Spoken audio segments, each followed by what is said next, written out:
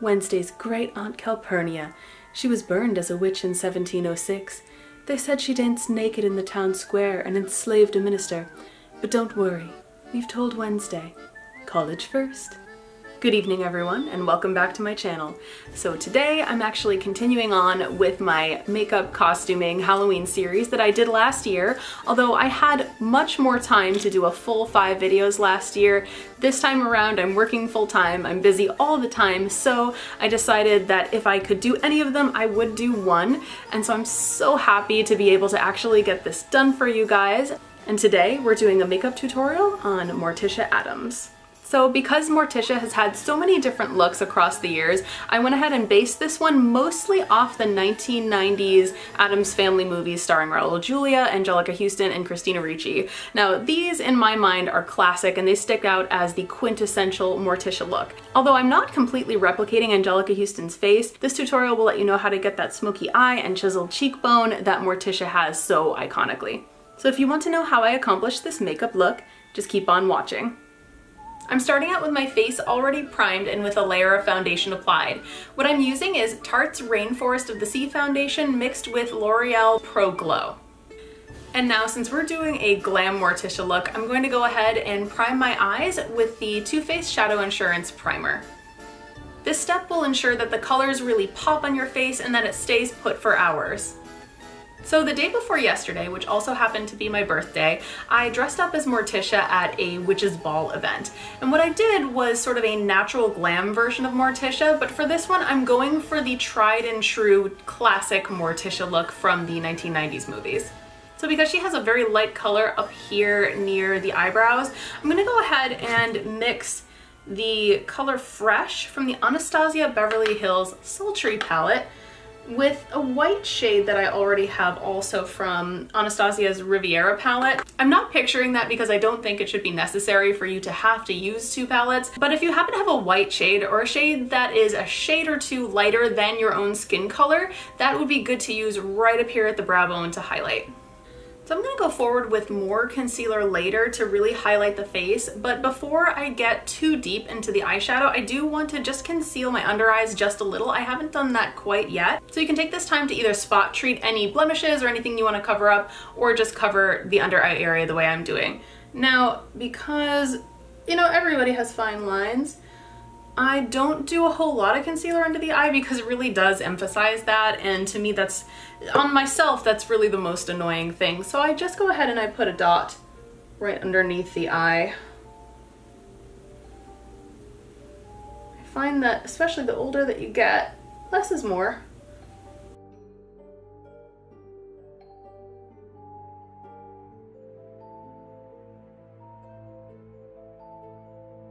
Now also to ensure that we don't get a lot of eyeshadow fallout, I'm going to put some powder right on my cheekbone to where it normally falls out. For this step, I'm using the MAC and Patrick Star powder.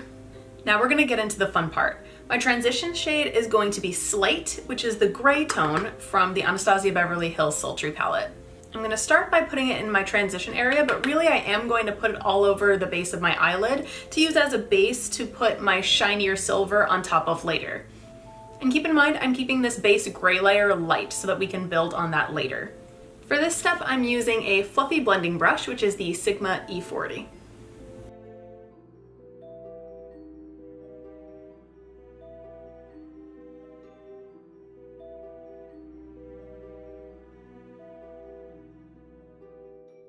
So we just put on a lot of gray, so in order to ensure that all of that is blended correctly, I'm gonna go back into that light white shade and then go right back into the brow bone just to make sure that it's blended seamlessly. And you can keep building up with that gray and blending as you see fit. So I'm excited because we're starting to look a little spooky.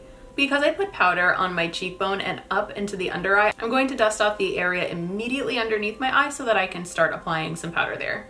Now that that's done, I'm going to add that same gray shade called Slate right underneath the eye.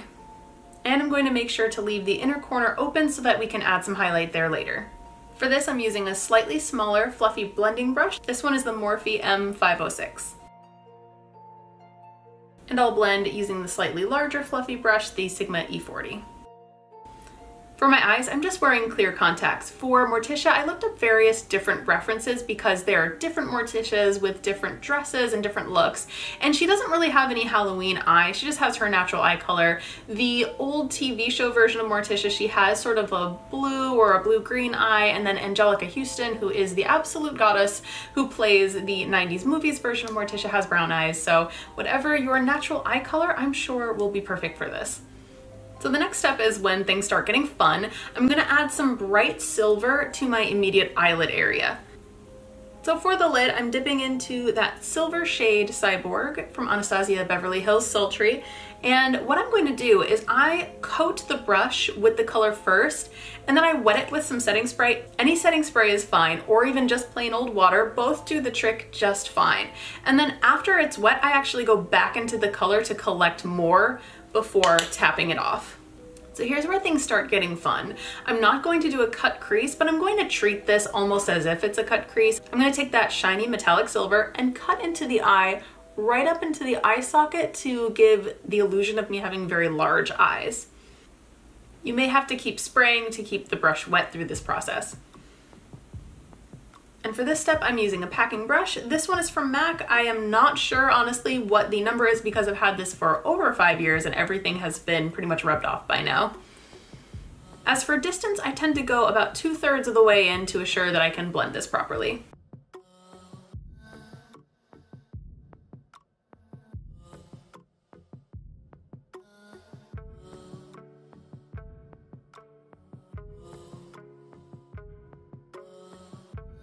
Now we're gonna add the deepest shade. I'm dipping into the black shade called Noir from Anastasia Beverly Hills Sultry, and I'm gonna blend it into the outer corner only for this step because black can be very difficult to work with because it gets very dark very quickly. I'm gonna go ahead and use a card-like material. This just happens to be from a fragrance sample. And then I'll put it right here where it's sloping, just to make sure that I have a cool, crisp line and something easy to work off of. For this, I'm using the smaller blending brush, which is the Morphe M506. And because that is such a powerful color, I'm gonna go back into the gray shade Slate and blend it out a whole lot more.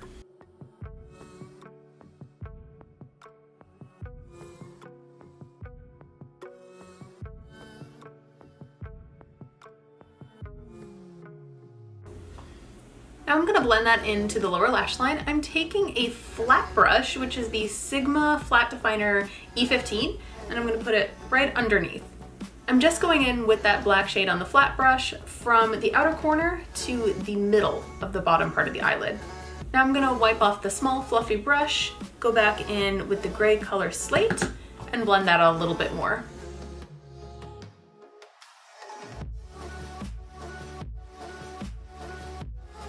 This next step is optional, but I am going in with a black liquid liner. This one I love and cherish so much. This liner is available at CVS and it's very inexpensive. It's called the Joa Beauty I'm So Fly liner in the color black, of course. This one has a brush tip, which I absolutely love, but it is pointed and precise as well. Now, although that step is definitely optional, I like to really use that to blend in that harsh line that I've created with the black shadow, as well as create a base point for my false lashes, which I'm about to apply.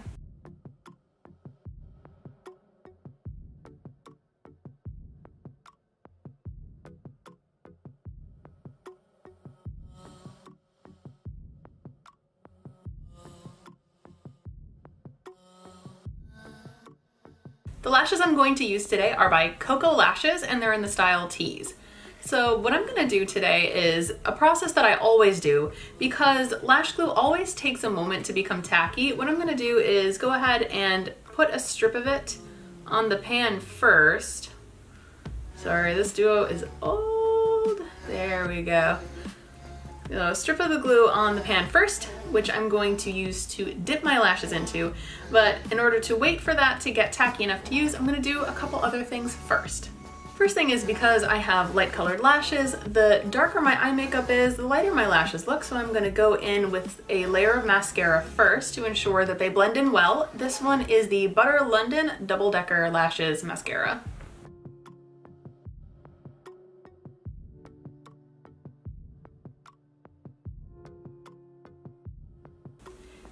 go ahead and do my eyebrows as well. I'm using the NYX Micro Brow Pencil in the color Black. So Angelica Houston has these beautiful high arched eyebrows, which mine are a little bit closer to my eyes. I'm gonna go ahead and overdraw on top in order to replicate that look a little bit.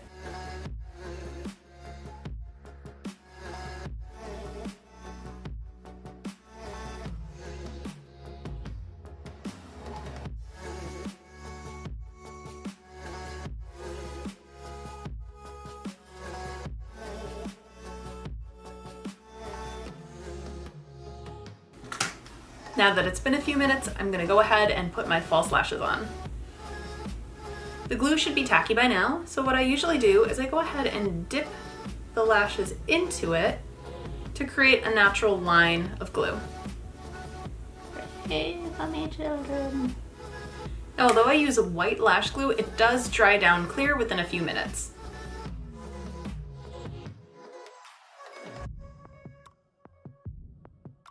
Now it's time to do the rest of the face. I'm really excited always when I get to this part because the hard part, although most rewarding part of doing the eyes, is now pretty much over. So because I definitely got some fallout on my face from the eyeshadow, I'm gonna take a fluffy powder brush from EcoTools to wipe it right off. Oh, and of course I forgot to highlight the inner corner of my eye, so we'll go ahead and do that right now. So I'll use a pencil brush. I'm not sure which one this is. It's probably from Morphe. And I'm gonna dip into the shade Pearl from the Sultry palette. This one is a really, really light pink, but because it's so light, it blends in really, really well to the inner corner.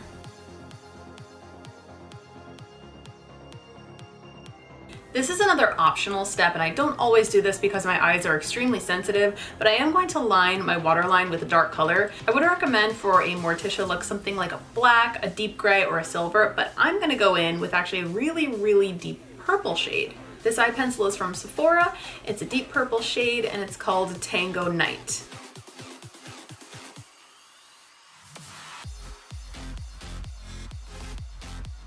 I'm taking that same flat shader brush also that we used earlier just to blend it in with my lower lash line. Now that that's on, you can really see this coming together, and I'm already really excited about it. I ended up looking at a lot of reference material for Morticia, and she definitely doesn't have a white face or a white goth face, but what she does have is some very powerful highlight. It looks like she does have like a white gray thing going on with her face, so I'm gonna use the white concealer to highlight at the top of my cheekbones, a little bit on my forehead and chin, just to give myself kind of a ghostly look. Again, you don't necessarily have to do this step, or you can take a shade that's just slightly lighter than your own to highlight with.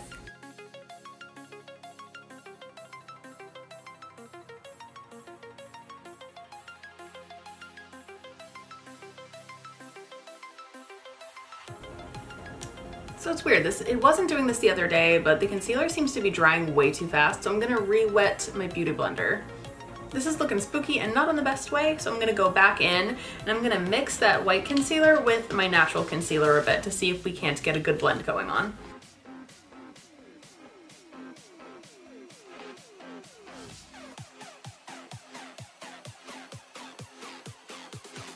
That was really scary for a moment, but mixing it in with my normal concealer really made it work really well. So if you're gonna wear a dress with a plunging neckline, you might wanna add a little bit of white to your neck just to blend everything in. I'm gonna go just ever so slightly so that it blends.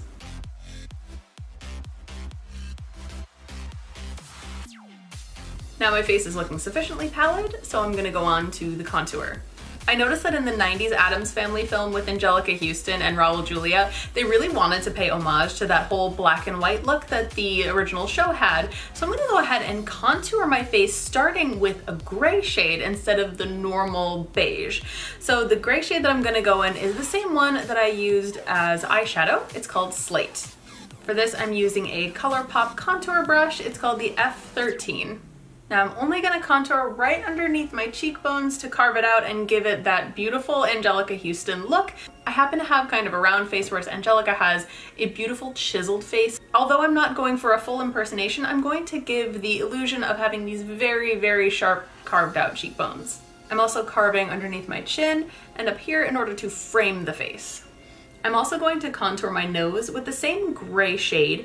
This brush is awesome for contouring noses. It's a great flat definer brush. It's called the Morphe M572.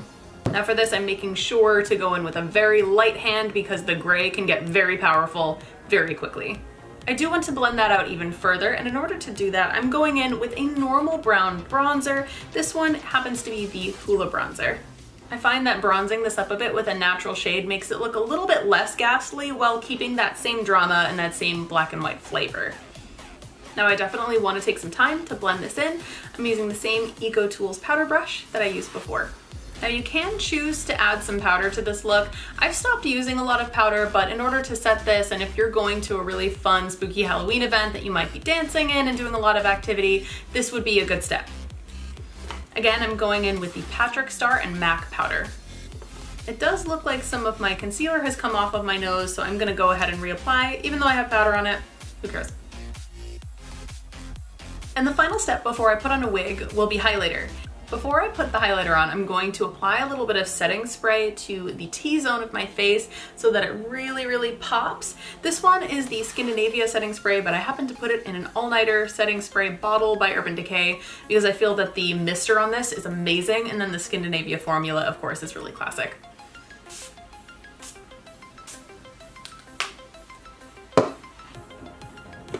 Now quickly before that dries, I'm going to go in with a white highlighter. You can use whatever shade works for you. I do recommend a shade or two lighter than your own skin tone. This one happens to be the Becca highlighter in the color Pearl, which is a pure white.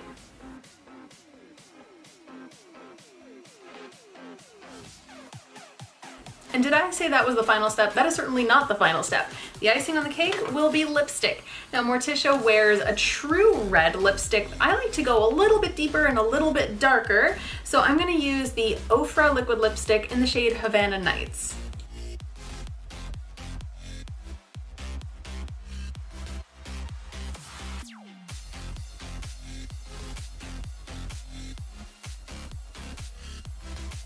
One thing I tend to do after instead of before is line the lips. And this is actually a sample that I got from Bite Beauty, which is amazing. I'm not sure if the style is number 34 or the color is number 34, but it's a beautiful deep berry that I think goes really well with Havana Nights. If you mess up the way I just did, you can go back in with some concealer or the same liquid lipstick color. Now to completely finish off the look, I'm gonna go in with my setting spray and coat my entire face. So normally when I get to this step in a Halloween video, I'll stop and put the wig on independently, but I wanted to kind of demonstrate for you how I put on the wig. Although my wig isn't perfect for Morticia, it happens to have bangs, so I kind of clip them up a bit.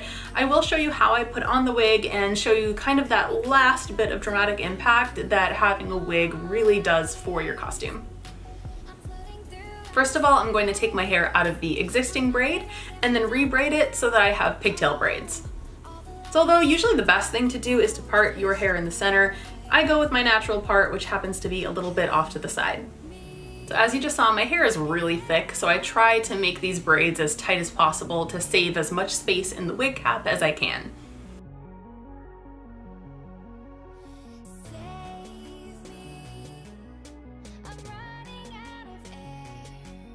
And then I take all of my hair and secure it into a wig cap. And what I tend to do is I take these little braids and just stuff them into the back where that curvature in the skull naturally is. That ensures that the wig will look natural and not lumpy. So this is the wig I have from Morticia. It's a wig that I got forever ago from Epic Cosplay Wigs. From here, I start from the very front. I take the top middle part of my hairline and match it to where the top middle part of the hairline of the wig is, and then I just pull it down to cover my head from there. Note I pull the elastic back part as much as I can to cover the wig cap and hairline completely. Because this looks like a hot mess, I'm gonna go ahead and brush it out as well.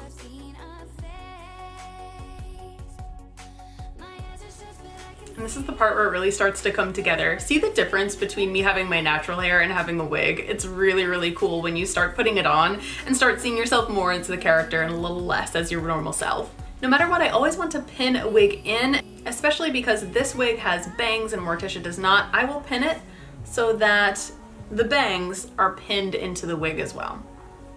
And then from there, I do my best to cover the pins, although they might be slightly visible throughout. And now for the final step, I'll slip into Morticia gown for the final look. See you then.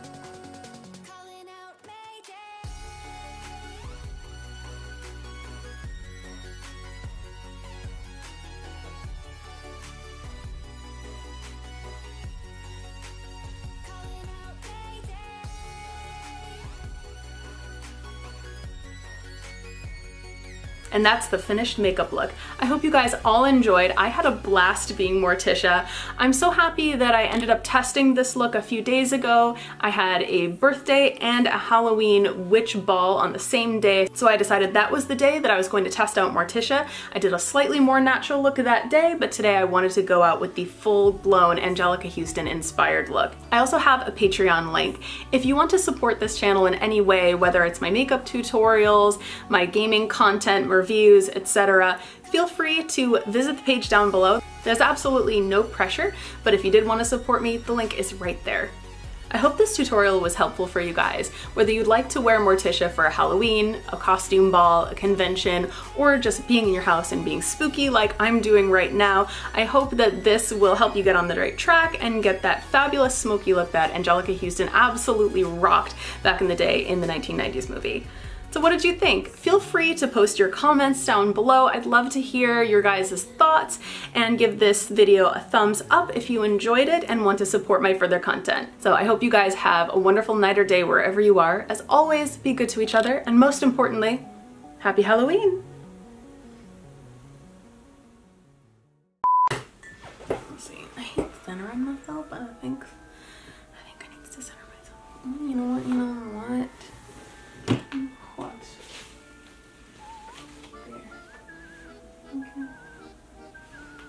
Pumpkin should go there. Yeah, there's a pumpkin. For the foundation, I mixed Tarte's Rainforest of the Sea foundation with the L'Oreal Voluminous. Oh my god. Right now I'm mixing the Tarte. What I use is Tarte's Rainforest of the Sea foundation mixed with L'Oreal's. Oh no! For that, I'm using. Oh, I got something in my eyeball. Oh god. Wearing contacts is hard. Oh, in contacts. Oh no, I don't have a card. Do I have a card? No. Crap, I need eyeliner. Wait a sec. Oh my god. Okay. This one is the Colourpop No Filter Concealer in the shade White. Oh, nah, that's a different shade name. Bamboozled. I looked up.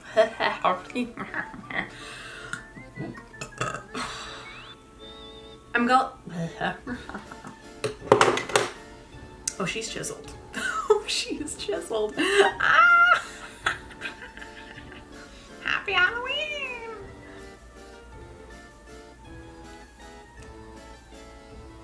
Off with her head. What are the neighbors doing?